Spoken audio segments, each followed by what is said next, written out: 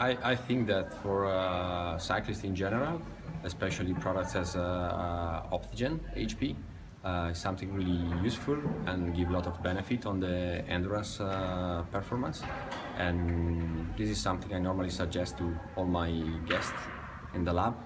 The few hours I can be still there, but it's something I like to do, and everybody has a lot of benefit to using it. So I suggest to everybody to go on with that. And can you talk about the performance benefits that you've seen with the riders that have been taking Optygen over time? I see quite clear that the recovering performance is faster and better, and on long term the endurance capacity is keeping a constant baseline instead of decreasing as is supposed when the workload is getting higher and higher.